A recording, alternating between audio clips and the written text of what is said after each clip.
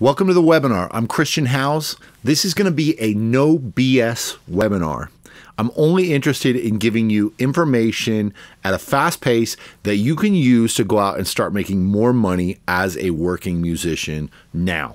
The reason for this webinar is to help you figure out what's holding you back and move forward with the simplest actions that will enable you to create a powerful burst in your music career. And by powerful burst, basically, I mean, how can we help you to make more money as a working musician? So let's jump right into it. With all of my students, I give them 4 steps to work through. And I'm just going to run over each one of these really briefly so you get the whole overview. Step 1 is all about commitment. It's about recognizing that your music career is a business and making a commitment that you're going to work on just the business aspect. If you work on the business side now, it's going to enable you to position yourself financially to be more creative later. If you're trying to make a huge burst forward and create a big growth in your income now, I recommend that you are willing to schedule a minimum of 10 hours per week. Step 2 is to identify just a few very clear goals that you're going to work on now.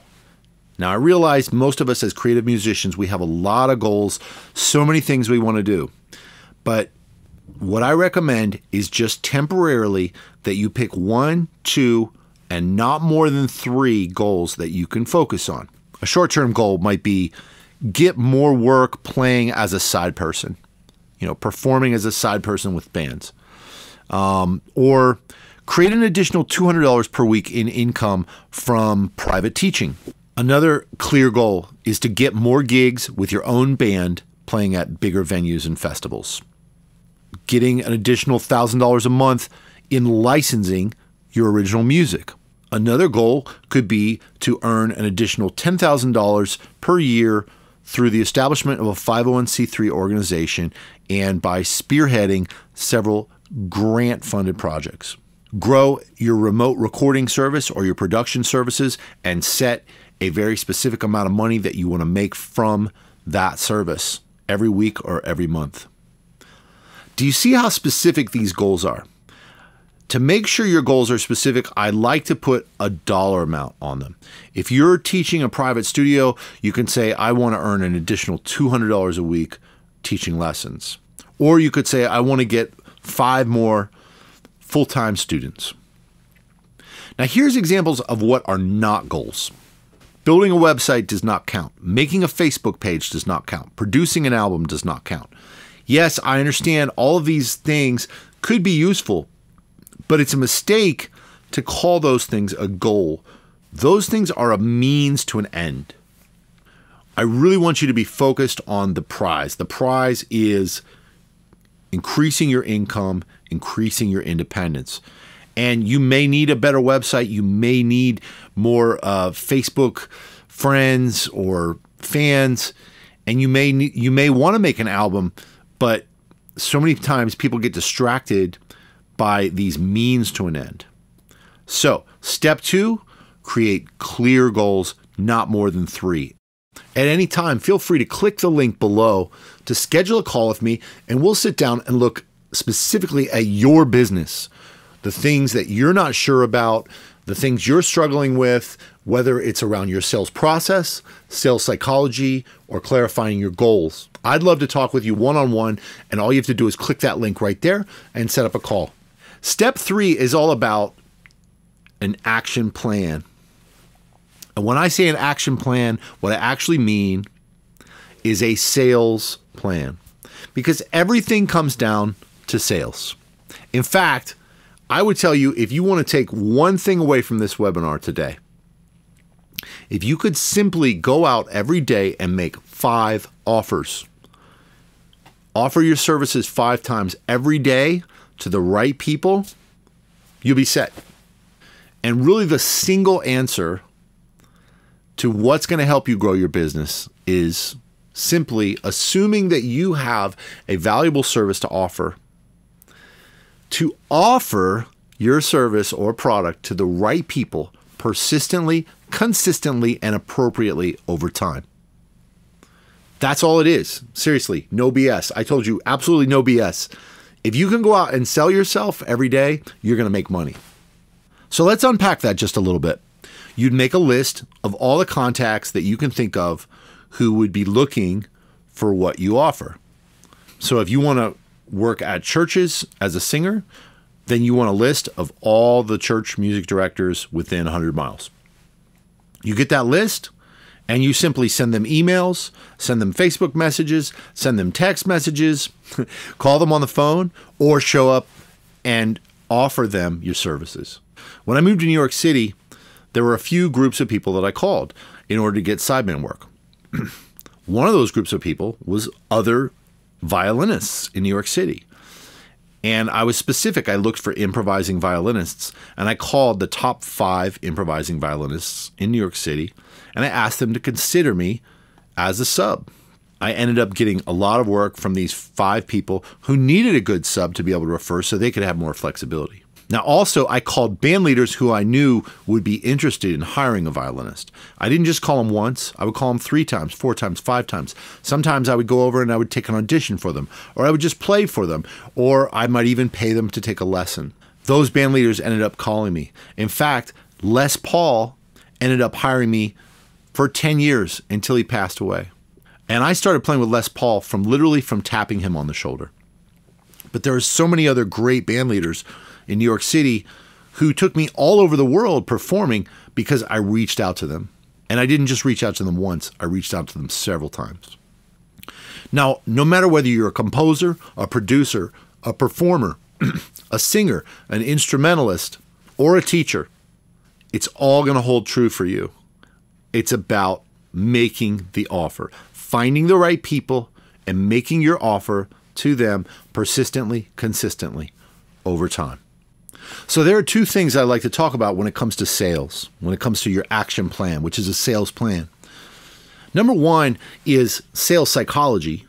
And by sales psychology, what I mean is your reluctance or your willingness to sell your services or your products. Many people are reluctant to sell for a variety of reasons. And the second aspect of sales is the process that you use to sell. Selling to one person can be a very simple process, but if you're trying to reach out to 20 people over a period of time, it becomes more and more complex, and there are a lot of things that you can do to make that process much more efficient. Most people are reluctant to sell their services and products because they don't want to appear pushy or overly self-promotional. Often we feel when we're asking something or offering to be a service to people, we're afraid that they're judging us. We're afraid that they're seeing us as being pushy or being out of place with our offers. But in reality, most of the time they're not. And if you tweak your perception in your mind of how you're coming off to other people, it'll actually make a huge difference. If you're, let's say your sibling or your partner or a friend or a family member, if they were reluctant to go out and sell their products or services, just think about how you would feel about that. Let's say it's somebody in your family and they were excited about a dream that they wanted to follow, and they told you about that dream. And they said, but I don't know if I can really go ask anybody for the chance for me to do this. Let's say they wanted to be a writer. They wanted to write books. And they said, well, I don't think any publishers would ever, publish my book, so I'm just not going to ask any publishers. What would you tell them? I think I know what you would tell them. You would encourage them to go out and ask for opportunities. You would encourage them to go for it. So think about yourself now. Why wouldn't you go for it? Why don't you give yourself the same advice? Here's another example. Think about observing how other people sell to you and how it makes you feel. For example, 2 teenage girls knock on the front door of your house and they ask you if you'd like to buy some Girl Scout cookies to support their Girl Scout club. Here's another example. Someone at McDonald's asks you if you'd like to supersize your order.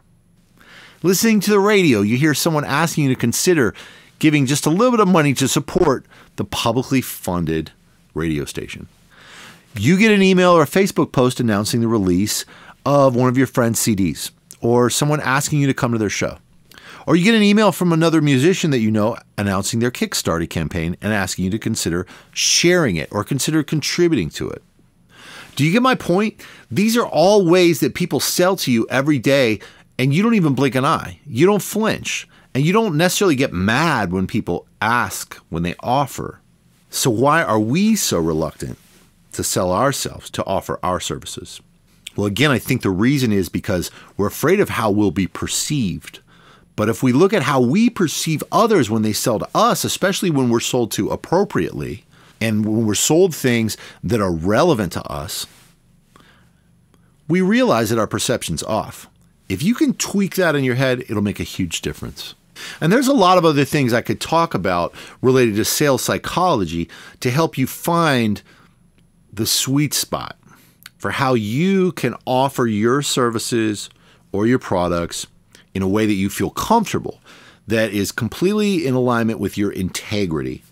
So remember, the sales process is as simple as making offers.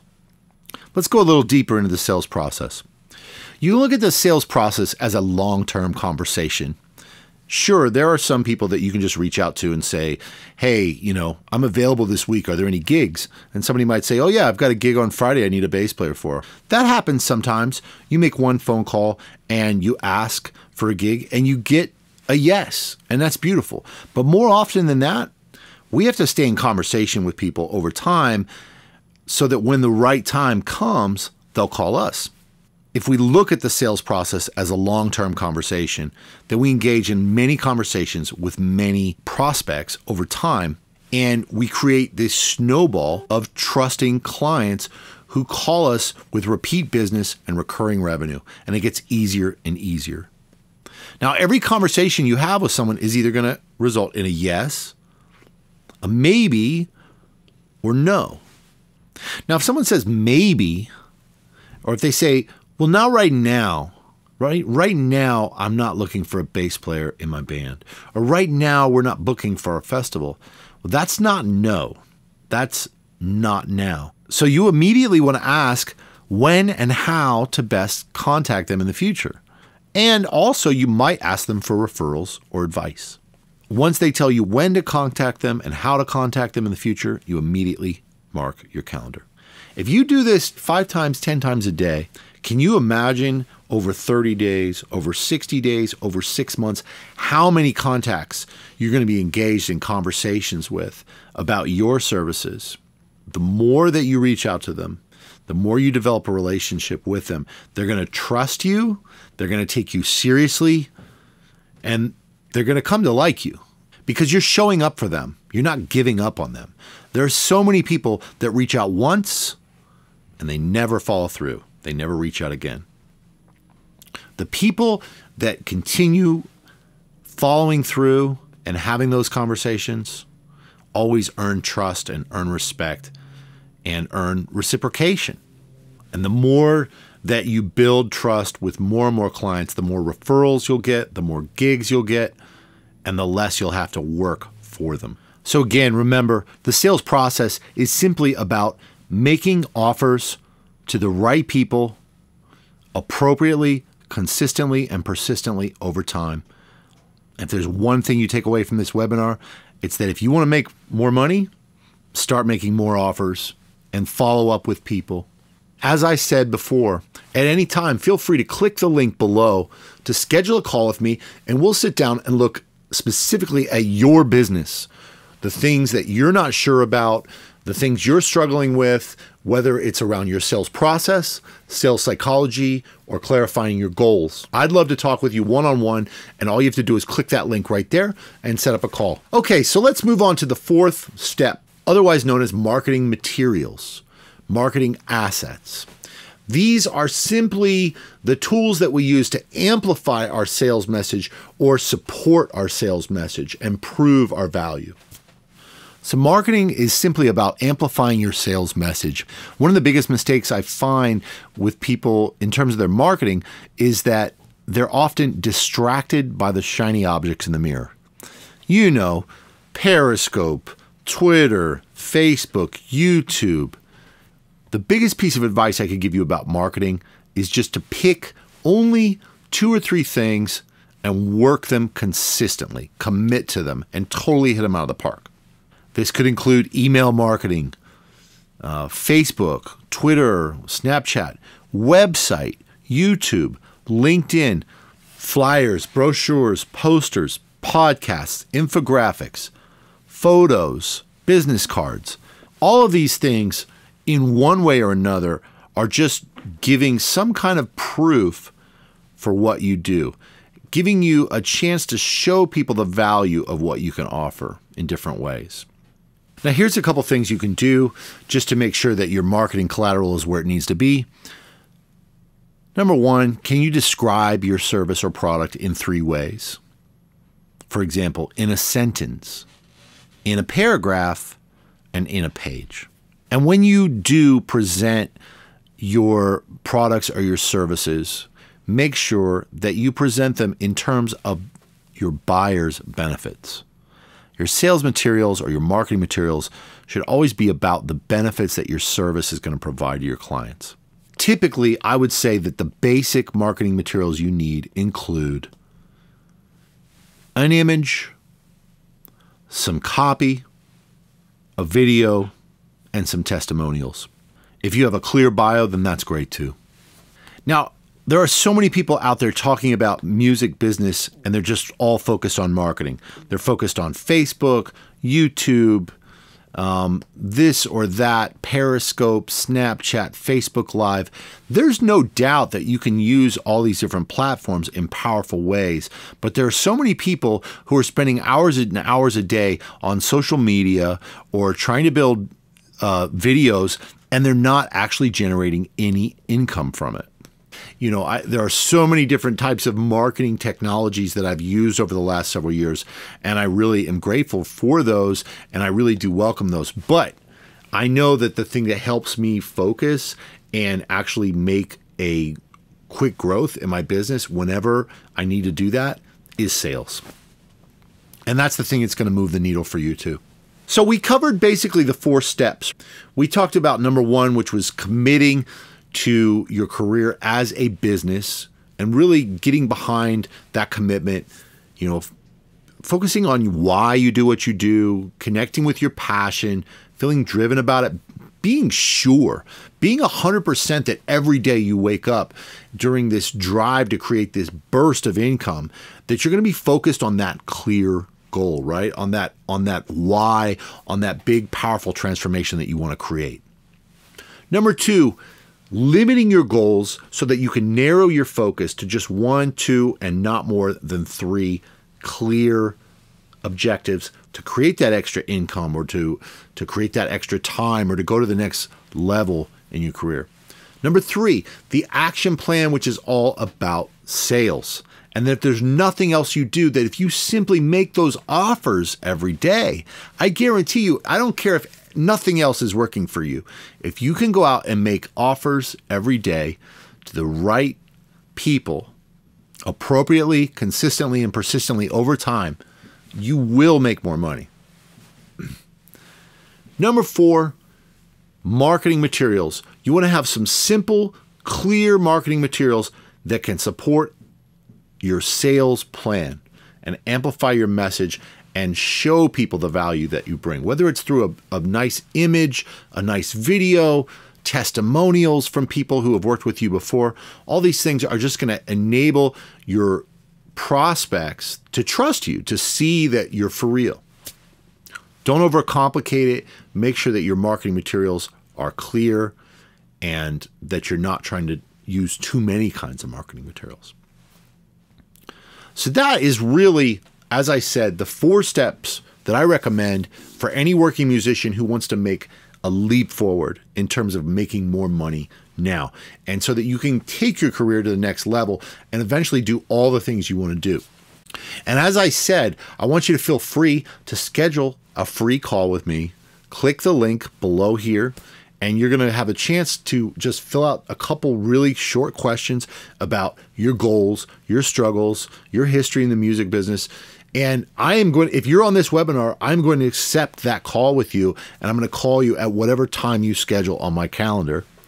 And I'll spend a half an hour with you at least just talking about your business. There's no obligation associated with that call. I'm happy to help you out as long as I have availability. So this offer will not be happening all the time. It's happening right now because I'm launching my next iteration of the Music Mastermind course coming up very soon. So when I'm opening the course, then I give away a bunch of free calls to people. And it's good for my business because I'm offering value to people. I'm showing them what I do. And whether or not you want to take my course, you may learn something from me and you want to share it with somebody else. So step 5, which is about going into action, that's really sort of what my course, Music Biz Mastermind, is all about. It's a 30-day challenge where every participant in the course is taking action every day. And I limit the course to a small group of musicians so that I can give feedback and support every day in helping you be accountable to take those actions. No doubt I'm practical, and this is all about the practical side, right? Like, I make no bones about it. I want to make money so that I can support my family. I want to make money so that I can make the music I want. And I think that all working musicians should be more focused on the practical side. But I do believe that mindset is crucial. Beyond answering the question why you want to be in the music business and what you want in your life ultimately, which is about mindset and really being connected to that so that you can get up every morning and being just charged up and pumped, willing to move past your fears and make those offers, I also believe it will help you tremendously to think about carrying yourself in certain ways. You should be responsible. You should be kind. You should be grateful. You should be confident. And you should always be in service to other people. There are so many musicians that I see that think it's all about their talent. And so they have this idea that the world owes them something. And I just completely disagree with that.